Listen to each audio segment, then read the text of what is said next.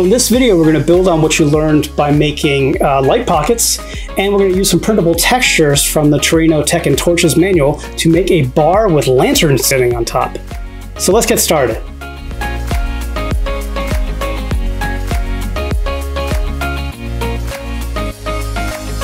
So we're going to start off by marking out the exterior pieces for a 3 square wide wall. And you'll see here I'm using what looked kind of like the Taverns and Towns wall template, but it's a little different. And this is because this is the old template from the version 1 of Terraino, but there's a comparable one in the new Terraino Taverns and Towns manual that will do the job just as well. So grab that one instead.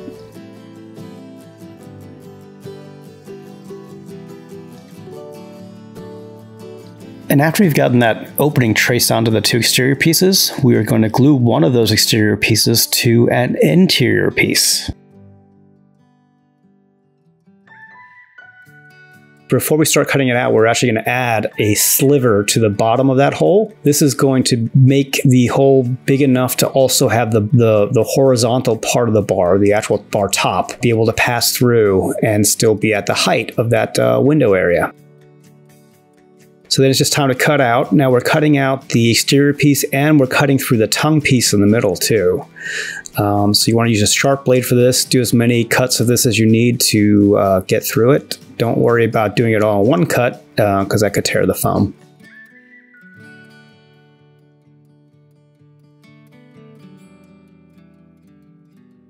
And then it's time to add the textures from the Terraino Tech and Torches manual. So make sure you've printed those out. This is the bar top, and we'll be applying that first. So we're going to glue this on there, and we're going to let that sit a little bit to dry before we play with it further. So while that's drying, I'm going to start on the cartridges and the LEDs for our little lanterns. It's always good to test your LEDs in the beginning to make sure they work, and also throughout the build you'll see me testing them a lot. I haven't had one go bad, but when you're putting hot glue on things and you're messing with stuff and leads and bending them and things happen. It's always better to know that your LED doesn't work before you put the entire thing together than after. And so here, after the texture is dried on top of the foam, we're going to cut out carefully the foam around it to see if we can get as close as we can to that edge of our printed texture piece. Don't worry if you're a little off, we're going to fix that in a little bit.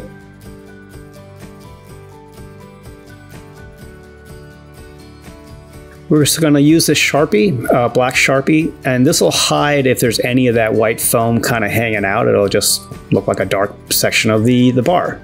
And this is also going to help hide the seam between the accent piece we're going to put around the edge of the bar there. Here we're going to cut this strip out. You'll notice like there's a lightish band between each one of these kind of strips. That's where you're intended to cut, and that's basically so you don't have any white edge on the paper. So you're supposed to cut through that lighter band in between each one of these strips. This way, if you're a little off of your cut, it doesn't matter because you'll still have non-white paper showing.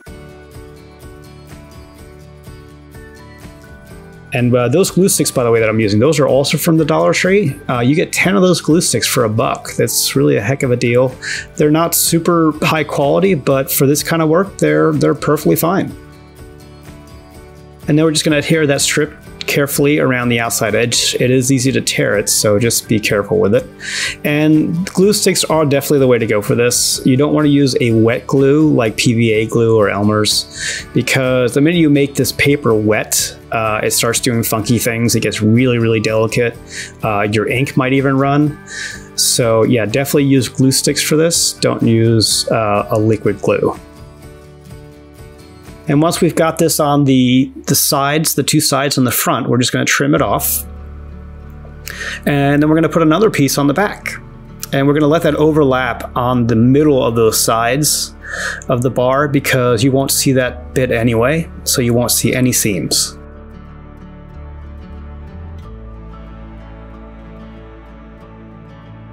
So I'm putting a little bit on the sides and adding the strip. And before I put it on there, I want to trim it to size. So when I fold it over, it'll be just in the right place, and it'll be on that section of the sides of the bar that'll be covered up by the actual Terraino tile itself.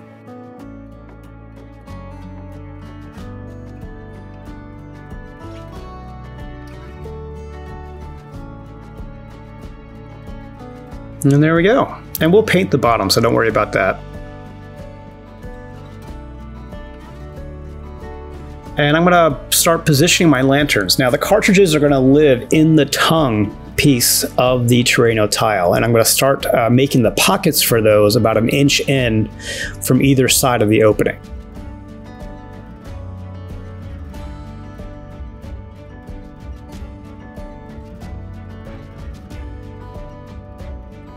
And then I'm tracing in the pockets, the cartridges rather, for the lights themselves.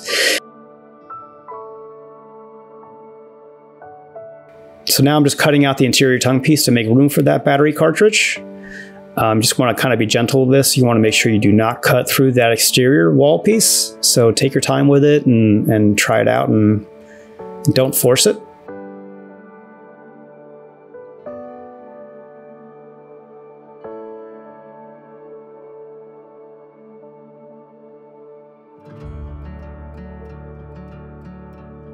Now you have both pockets cut out, and just want to test fit them real quick. Make sure everything works in there. Looks pretty good. And then it's time to work on the lanterns themselves. Now these lanterns are basically made of some very basic materials.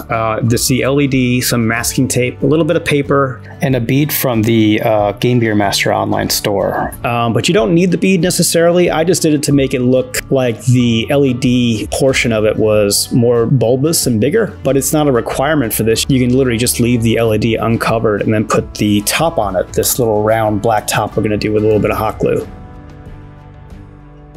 I made an 1/8 inch strip of masking tape, and I'm going to use this to make the base of the lantern.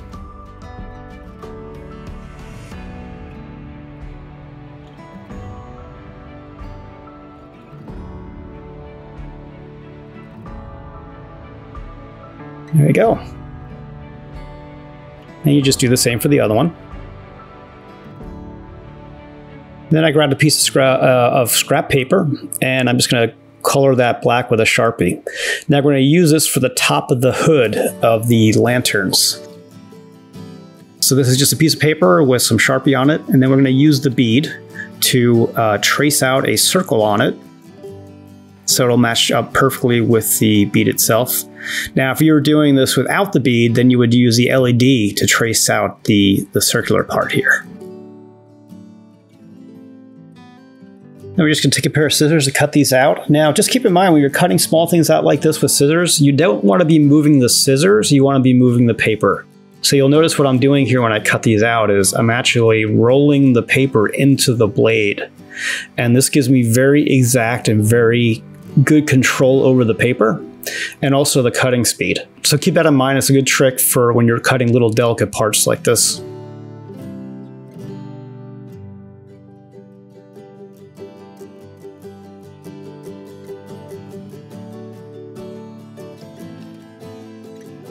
Then I got a piece of scrap foam because I want to stick these lanterns and LEDs to stick up vertically, because I'm now going to use some hot glue to add those beads to the top of the LED. And I'm going to do that by putting a little dab of hot glue on top of each one, and that's going to flow down into it and adhere the two parts together.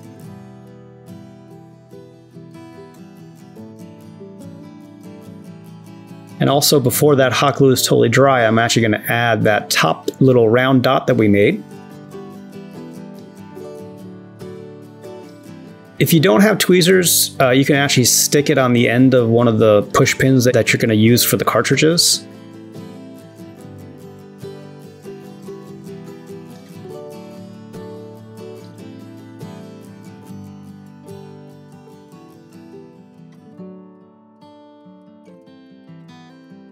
And just take any hot glue that may have seeped out, just make sure you get rid of that before it totally dries.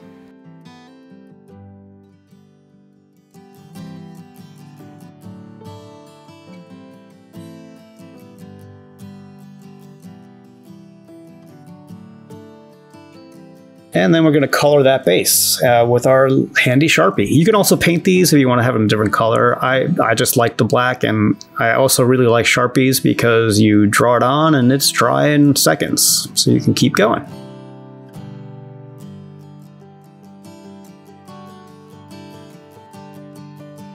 And it's always a good idea after you put hot glue on an LED to test it to make sure that it still works.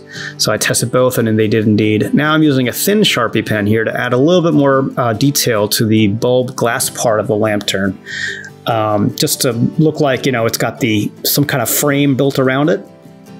This is optional if you don't have the Sharpie, but it does add a little bit of nice detail.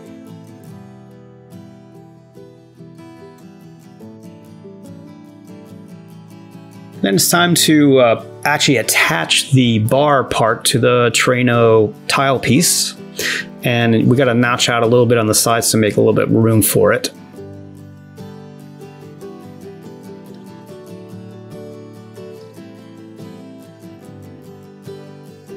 And just be careful with these cuts because while the foam is unpainted like this, it is pretty delicate. Once we put on our paint water glue mixture, it'll be a lot stronger, but right now you have to be pretty careful with it.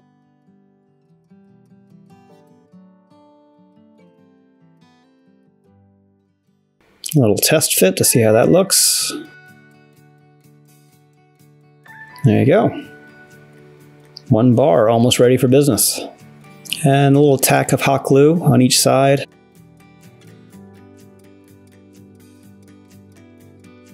And we're going to make it flush to that back, by the way.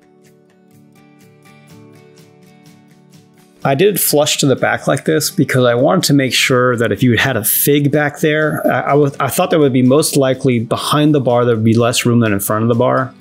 So I wanted to have nothing that could obstruct a mini back there. On the front of the bar, I didn't mind so much because that's going to open up into a larger room, presumably.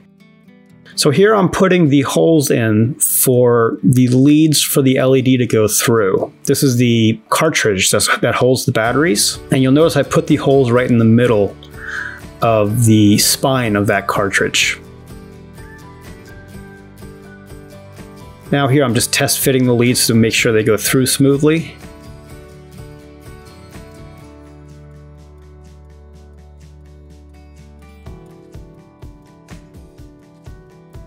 And here I'm going to use it to also just kind of test fit the battery and everything before I put everything together. Now I'm going to put the battery in there too to make the final part of the battery cartridge, which is the masking tape around the outside that holds it in place.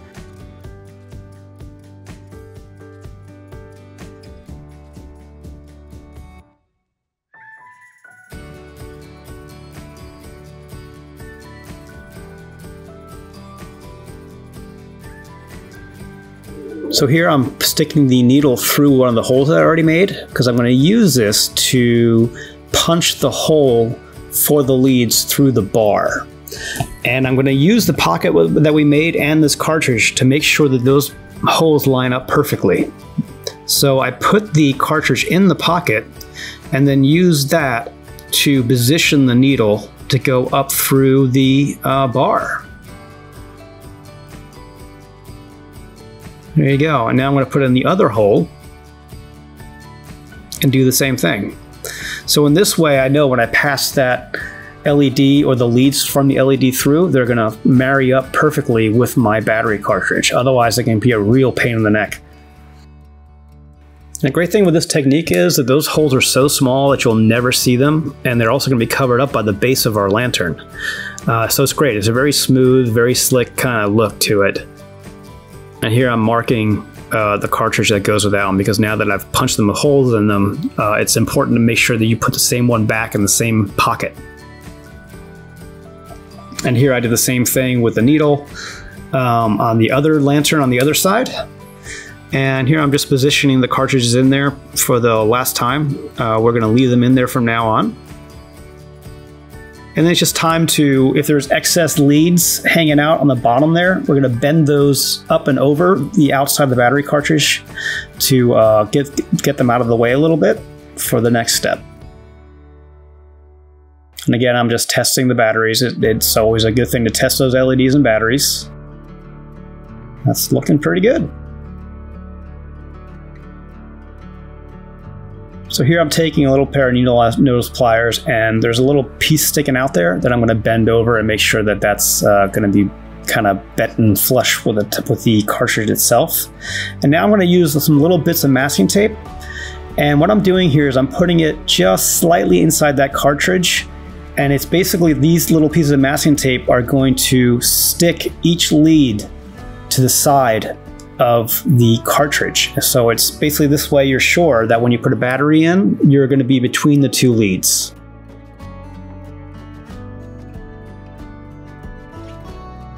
And I'm going to do the same thing on the other side. Again, these pieces of masking tape adhere the leads to the sides of the cartridge. It basically holds them apart. So when you put the battery in, the battery will be in the correct position between the two leads.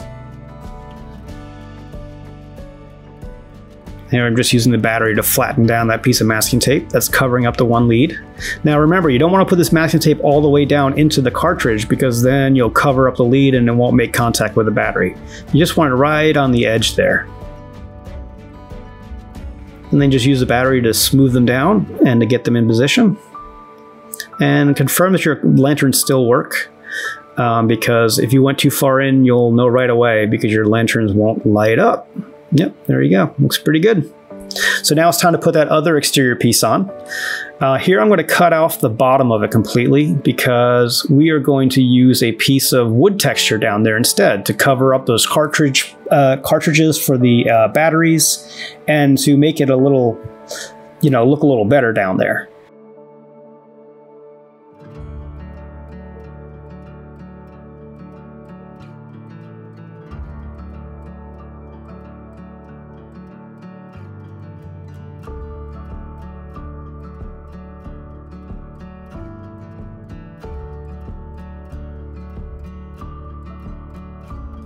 And it's just time to glue it in place.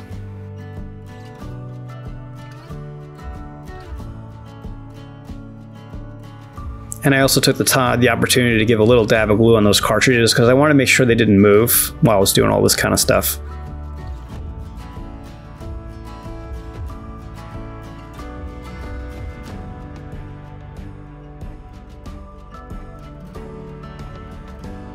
Now this little foam piece that we cut off of this exterior piece, we're going to use that as a template, so hold on to that. And here's another piece of texture, that wood texture. This is in the Terraino tech manual. There's several of these wood textures in there, and I'm going to use this as a front kind of kick plate underneath the bar. This is going to give it a nice added free detail, and it'll cover up those battery cartridges and all that kind of messiness underneath there. So here I'm tracing using the piece of foam that we cut off the exterior wall. And then it's just a matter of cutting out with some scissors. There you go.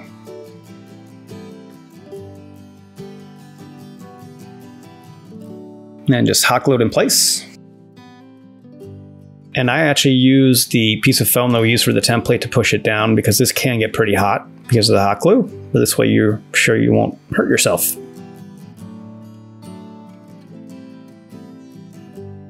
Then we're going to start drawing in some details. This is the same type of pattern that I've done on all the Terraino tavern pieces. Wood beams with some bolts in them. I'm just going to put in the lines for the beams right now because I need to know where they are for doing the back kick plate. So I'm just drawing the verticals here because that way I can kind of tell exactly where the back wood texture needs to be. And we're going to use another one of those textures from the Terraino tech manual. Here I'm putting on the glue stick glue. And I want to make sure I don't get it on the decorative piece on the bar there. I just want to get it on the foam below it. Because what I'm doing is I'm putting this decorative wood piece on there, and I want it to marry right up to the bottom of that bar. This hides a lot of sins, like bad seams, little imperfections in the foam. I'm cutting this along the line that I drew for the vertical beam.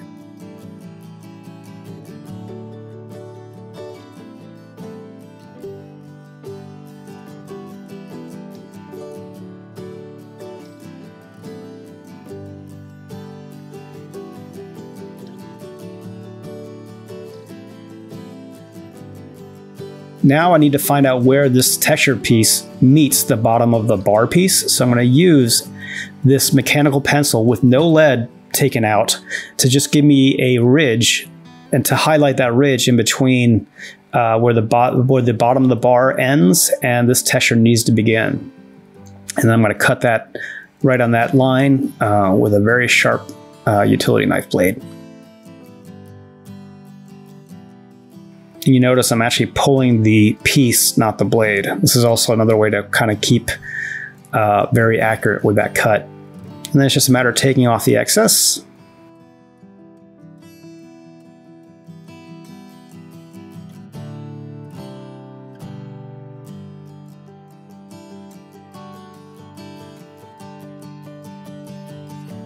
And trimming off the excess on the bottom too.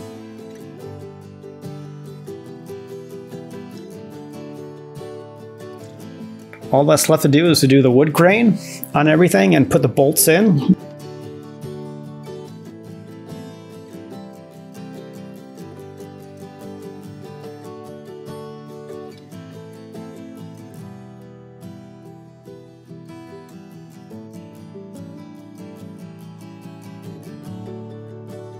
And then once we're done with the texturing, it's just a matter of painting up anything that's white, making sure not to paint inside the battery compartments, and also make sure you take out the batteries before you start the painting because you do not want to get paint on your batteries.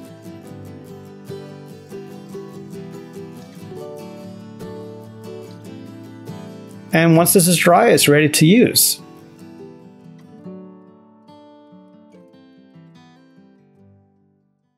So if you haven't already, you can get started right now on your Terraino journey by downloading the Terraino construction manuals at GameGearMaster.com.